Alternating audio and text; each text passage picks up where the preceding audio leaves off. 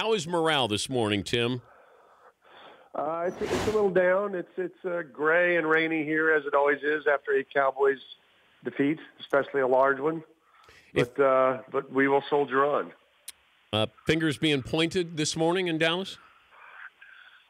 I think a lot less than usual. I mean, I think it's very weird when you lose a big game like that, and about the worst that some of us could come up with was, why were you clocking the ball with 48 seconds to go? Okay, that wasn't an outrageously bad decision. It kind of made sense because they were trying to score a touchdown, and it led to them kicking the field goal a little earlier than you would have liked. But still, I don't think you can play thinking, well, if we give Aaron Rodgers 30 seconds, we have no chance. I mean, you ought to be able to stop him, but nobody can right now. What did you expect yesterday? I expected Dallas to win. I mean, obviously, I knew Green Bay and Rodgers was great. I just thought the health of the Cowboys, I thought they'd be able to run the ball all day, which they sort of did. But, I mean, the defense was terrible early. And, they weren't ready. And some of those plays Green Bay caught them on, I thought that was a little embarrassing. And that's probably something that would probably be the most frustrating part for the Cowboys. But then, to come back. I mean, you need 15 points, and that's a long way to go. And Dallas does 2 drives, and Dak gets the 2-point conversion, and it's a new game. I thought at that point it's 50-50 how this is going to go. But I mean, Rodgers, this is the same role he was on when he won it all here 6 years ago. He's playing that same way, and that's tough to beat. What's the feeling like in the building when Rodgers gets the ball 35 seconds to go? I think people thought that's a lot of time, and even when Bailey was kicking it, I thought, if he makes it, they really needed to get it down to 15 or 20 or something because they got timeouts. You knew they had time for 4 or 5 plays if they needed them. But, I mean, they got the sack. I mean, it looked like they'd done their job. Stop one Hail Mary, keep them from going 40 yards, and this thing's going to go to overtime. And that throw and catch to Cook that you've been showing. I mean, it's just nobody else makes that throw, and a lot should be said for Cook, the play he made to keep his feet in. That's a fabulous play. I know Joe Buck and Troy Aikman visited the topic during the game with Tony Romo. What about in the press room? Did you guys bring up Tony Romo, that possibility? You mean when it was 14-3, did I tweet that Jason Garrett's utility belt is buzzing? It appears to be a phone from the suites. Yes, I might have tweeted that. It might have come up. No, I don't think anybody thought it was a logical thing to do. I mean, it's not like Dak was playing horribly, but they were getting out of it early. I mean, 21-3 is a long way to come back. But at the end, you look at it, and Dak threw for over 300 yards. He had one bad interception.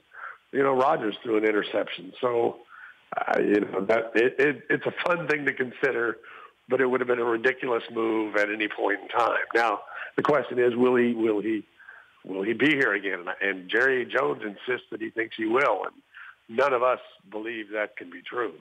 Can you trade Tony Romo? And if you do, how much does Dallas have to bite off here to get Romo to wherever he wants to go, or get something in return? And what do you get in return for him?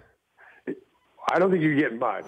I mean, I think people saw him execute 4 pass plays in Philadelphia, and if they're going to go from that and say, hey, he's fine, he can come play 15 games for us, good luck with that. It costs money, but I mean, either whether they release him, it costs dead money. Whether you trade him, it costs money, but the salary cap's going to be, $160 million. They'll have room to do it if they choose to do it. And so it doesn't make sense to have that. He'll be 37. He will have barely played for 2 years. It doesn't make sense to have him sitting around. I know Jerry Jones feels the exact opposite, and I know people who know him who say he thinks they need him next year as the backup, not as competition. But I think that would be a crazy situation to continue. Well, you're saying to Tony Romo, you're not good enough for this job. You can't compete for this job. I just don't feel like Tony Romo is going to sit there and go, you know what? at this point in my life where I see some of these other quarterbacks at my age, Brady or Breeze, still playing and at a high level, yeah, I'm just going to accept this and be a backup here. I just can't imagine that happening. And that would loom every time Dak Prescott had a suspect game. Yeah, I mean, I don't think Tony has enjoyed this season at all. No. I think you can see that in the brief times he has spoken to the media. And he's got to think, John Elway was 37. He won his first Super Bowl. He probably feels like I'm fresh. I haven't played much, but I'm fresh. And I didn't start playing until I was 26. So I've got years left. I want to go play. And I don't blame him for feeling that way. He's Tim Cowlishaw, Dallas Morning News, and Around the Horn Star. Who do you compare the brashness of Aaron Rodgers to? Is there another athlete who comes to mind? Oh, I thought you were going to say like Pablo Torre. That's a good. I haven't thought of it in those terms because to me it's not. It is brashness for sure, but I think his answer was just honest yesterday. I mean, I think he doesn't think in a million years that throw was that great. He probably thinks he made 2 or 3 earlier in the game that were better than that. I mean, as great as Tom Brady is, he doesn't make the throws Aaron Rodgers does. He doesn't have to, but I don't think he throws. I don't think anybody throws the football like he does. Well, that last play, you're going to roll left, throw back, 36-yard dart, keep him in bounds long enough, to get both feet down and then set up the game-winning field goal. After the previous play where you had been sacked, held on to the football, that's impressive stuff, man. That's heavy stuff when you're watching it. Yeah, and when you rolled out left, everybody, this is when he drifts out to the left. That's when he's going to just launch the Hail Mary. He's got 3 receivers running down the right and throw it across the field. And then it's like he sees this, and it's like, how does he see that window? Like, I can throw this laser 40 yards, and this guy can keep his toes in bounds, and it worked. Dallas needs to do what in the offseason? Well, they talked about defense last year, but they went the Zeke Elliott route, which was the way to go based on how he played.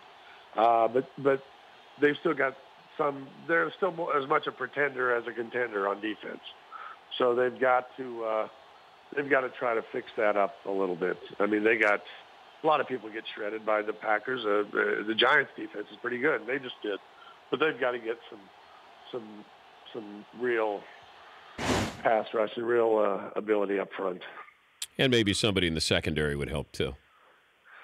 Yeah, although I mean, you watch yesterday's game and you think that their corners are pretty good, but Brandon Carr's been here a long time, and I don't know what his status will be. So yeah, for sure. Are you on Around the Horn tonight? Sir, yes, I am. I have a 3-show week coming up. Rare in this era of multiplicity of panels. Don't be afraid to do a shout out to the listeners here because they root for you every time that you're on. I get a hold of Tony Reality to find the lineup, and especially if you're on against Plaschke or Woody, I say root for Tim Cowlishaw. Timmy needs it. So don't be afraid to give a shout out here to the program. I would love to. And you would love to, or you will? I would love to. We tape the show, and the camera will stop rolling, but I'll find a way around it. Maybe some sort of physical signal I could give you. Do you will they edit it out? Is that what you're saying when you tape the show that they may edit it out? That could happen. Okay. Yes. All right. That doesn't mean I won't be out there trying. I appreciate that. Thank you, Tim. Thanks, buddy. That's Tim Cowlishaw, Dallas Morning News. The Dan Patrick Show, weekday mornings on Audience.